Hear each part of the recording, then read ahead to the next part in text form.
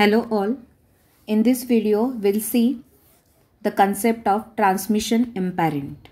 So first of all we'll see what is mean by transmission impairment.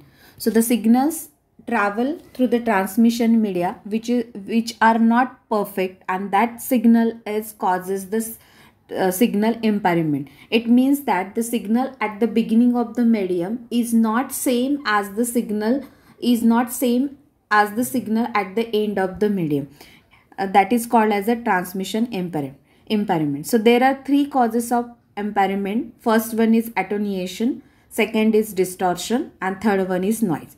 So one by one we will see all three causes of the transmission impairment. So the first cause of transmission impairment is attenuation.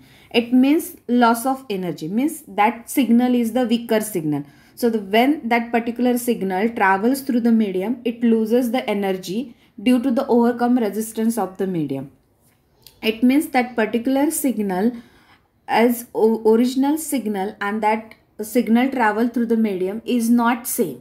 So to overcome or to compensate this loss of energy, we use the amplifier, and after the amplifying this signal, that particular signal is sent to the destination channel, or we can say the destination node. Okay, so in this figure, if you observe that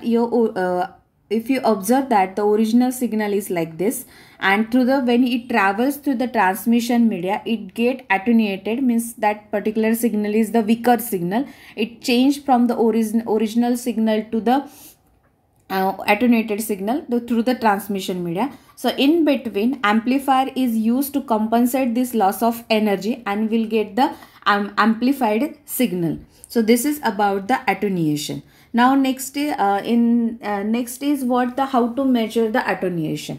So to measure the loss or gain of energy, the unit required is a decibel unit, and it is represented by like this: dB is equal to 10 log to the base 10 P2 divided by P1, and here P1 is the input signal and P2 is the output signal.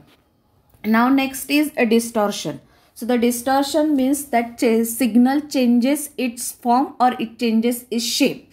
So this distortion occurs due to the composite signal. So first of all, what is mean by the composite signal?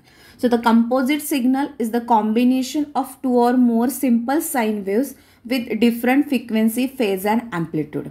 So as we mentioned here that the distortion occurs due to the composite signal. So as we know that the frequency of every component has its own propagation speed when it travels through the medium. Then it has a different delays, that different components, therefore it arrive with the different delays at the receiver. And it means that the particular signal have the different phases at the receiver than they did at the source. So with the help of this diagram, we'll understand what is mean by this distortion. Now, if you observe at the sender side, composite signal is same, and these are the different phases of the component.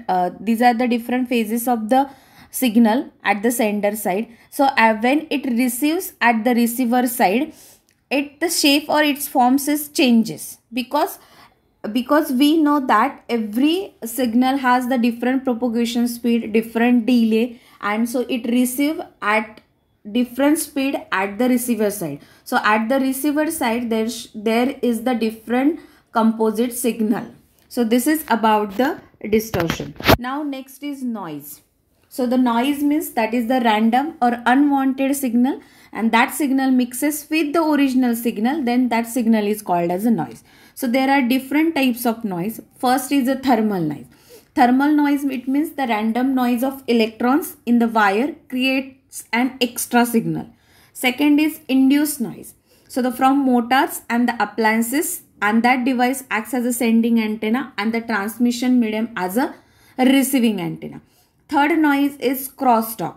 So this occur because of the effect of one wire on the other.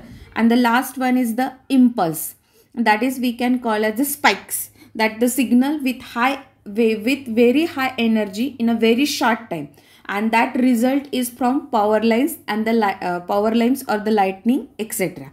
So all these are the So this is the diagram of the noise, that the some random or unwanted noise get added with the original signal, and it receiver get the noise signal. So all these are the different transmission of the transmission impairment.